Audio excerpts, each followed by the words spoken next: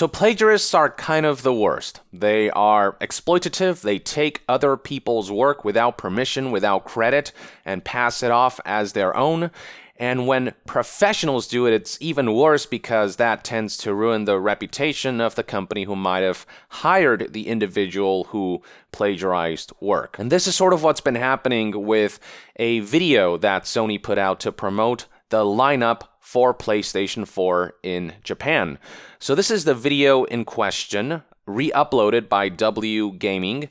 This video has been pulled down because of allegations and accusations that animations used in what is a music video have been ripped off from a bunch of other sources by a well-known professional animator.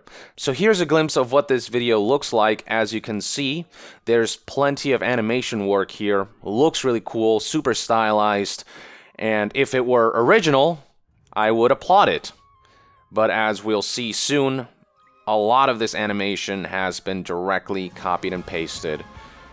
And while the art isn't exactly the same from the work that it copies, you will see that the animation is so exactly the same that it's hard to argue that this work has been plagiarized. Here's more glimpses of the animation. And we will soon see comparison videos and clips posted by other people that clearly indicate this is a clear-cut case of plagiarism. So with that out of the way, let's check out this tweet by Twitter user Katsuka, who posted the following. Latest Sony PS4 lineup music video is a rip of many animations from all around the world. Steven Universe, FLCL, Goblins, Sylvain's Tenzan. The video is now offline. You can still find it online. So this is the video posted by Sony, which is now set to private. And then this is the re-upload by another user who decided this should be out there so that people can see the clear-cut plagiarism. But this Twitter user has provided a side-by-side comparison of some of the animation work from other people and other shows, some of them really high-profile, and compared it to the Sony PS4 lineup music video animation. And I'm going to maximize this, and you'll see the copy and paste work is pretty blatant. So this is from Steven Universe, FLCL, Last Word, Oleg Kozitsyn, and various other artists, some small, some big. There's no question, is there? I mean, come on. Yeah, this is bad. This is real bad. I mean, this is the Philip Mewson equivalent of animation, basically changing the homework just a little bit in an attempt to ensure people don't notice that it's copied work.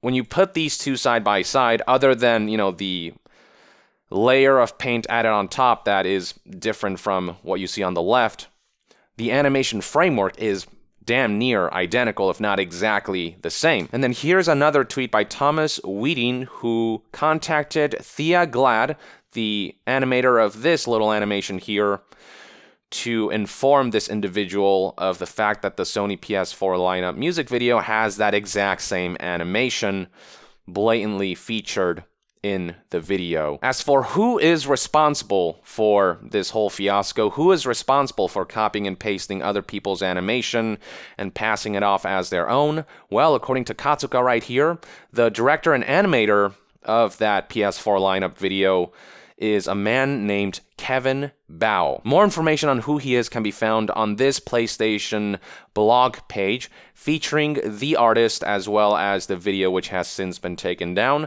Now, all of this is obviously in Japanese, but news outlet Eurogamer has translated the information on that page, and they have transcribed that information as follows. Kevin Bao, a Canadian director who's received awards from the Ottawa International Animation Festival and London International Animation Festival, and has previously created videos for major clients such as Disney. So this guy is pretty high profile. I mean, the fact that he's creating a promotional video for a major company like Sony, for a major brand like PlayStation, already says a lot about how extensive this guy's portfolio is. Now we're learning that the guy is a plagiarist and This isn't the first time this has happened. Since allegations of plagiarism and accusations of plagiarism have been making the rounds, people have discovered other instances in which there is a clear-cut case of plagiarism. So here we have a post by Twitter user Insom, who published this side-by-side screenshot showing an animation by somebody else and then Kevin Bao's animation. And if you play the video side-by-side, you would see that the animation framework is exactly the same. This is from 2 years ago, and we're seeing cases of plagiarism. And that's the thing with plagiarists. They are repeat offenders. They have been doing this for so long that they've gotten complacent. They think they can get away with it until the day they are ousted as a plagiarist, at which point people will look through their whole work and draw comparisons and realize that this plagiarist has been copying other people's work for a while now. We have seen this happen before. Recall Philip Mewson, the plagiarist who worked for IGN before he was fired after his Dead Cells review was ousted as plagiarized. He too had an extensive history of plagiarism that wasn't discovered until after his Dead Cells review was prominently ousted as having straight up ripped somebody else's review, a smaller YouTuber's review of that game. Plagiarists are straight up predatory and often tend to use smaller creators' work for their own benefit because it is less likely that they'll be discovered that way. Now, this guy, Kevin Bao, I just don't understand the mentality. This guy's high profile. Sony is a high profile company, and PlayStation is a high profile brand. I don't know how he thought that nobody would draw connections with a video as prominent as a PlayStation 4 lineup video. And I don't know how he thought he'd get away with copying animation from major high-profile works like Steven Universe. This guy's just kind of a moron, and now his career's gone down the toilet. As Katsuka tweeted right here, his official page on Connection agency website is now also offline. Here is what that looks like. Connection is an agency that connects people with artists. His page has been deleted. The guy's also been going incognito. A lot of his social media profile pages have gone dark or private or been deleted outright. So this is what his Instagram account looks like now. Sorry, this page isn't available. And then right here, Katsuka points out another case of plagiarism from way back when, but the tweet has been deleted, so I don't know what this tweet entailed, but from what I gathered, from what I've heard, something about YouTube Gaming Live animation that was copied. And then here we have a message from another agency, an animation agency called Elan Animation, and this agency posted a tweet on this whole Kevin Bao debacle, which reads as follows: "We had no knowledge that the work produced by Kevin Bao was plagiarized. We have ceased with immediate effect any representation of Kevin Bao's work and have contacted Kevin for a response." Yikes. The same company also provided additional clarification on this whole situation with the following statement. "Concerning news about us from some media outlets, there have been some articles and posts on the internet recently implying that our company was involved in the works of a man who had purportedly taken part in plagiarizing the works of others. These reports that we were involved in the specified project, the PS4 lineup music video, however, are patently false, and we were in no way involved with the reported works. It is true that the reported individual was a member of Elan Japan from 2016 to 2017, but he has long since left the company. As such, we are in no place to respond to any inquiries regarding this matter." So basically, this agency saying, yes, we have worked with Kevin Bao in the past, but that's no longer the case, and we were in no way, shape, or form involved in the creation of that PS4 lineup video. So now the assumption is that maybe the Connection agency, which has deleted the Kevin Bao page, was maybe the one involved with connecting Kevin Bao to Sony. It's clear that Kevin Bao is an outside contractor who was hired to animate the video, so I don't believe he's like a permanent employee at Sony. Speaking of Sony, they seem to understand the gravity of this situation as they have removed the page of the PS4 lineup video on their website. They have also completely deleted this page in which they share information about Kevin Bao that I previously showed you guys. I haven't reloaded this page. It's the only reason why it's still up. But if you do reload it, that would look something like this. It'll give you a 404 error, indicating that the page is no longer available. And with Sony having pulled down this video right here before it was re-uploaded by other users, it would seem as though they agree that the video is a violation of any ethical standards when it comes to creative work, that this is blatant plagiarism.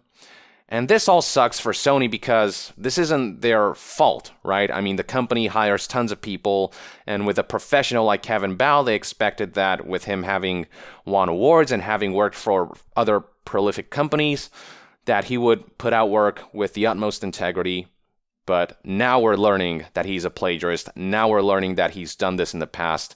Now we're learning that this man is not to be trusted with any creative endeavors. And that's the thing about plagiarists, something they don't understand, especially those working at a professional level. They don't understand the kind of damage they can cause if they are ousted. Not only is this going to put a damper on Sony's reputation, but furthermore, Sony now has to rework their lineup video, this big marketing push that they were going for. They have to redo that due to the fact that none of this animation is original work, and that renders this whole video useless and a legal liability. Sony rightfully pulled this video down, and now all they have to do is give out a statement and explain what happened. They're still probably investigating the issue, getting the facts together before putting out a statement on exactly what happened.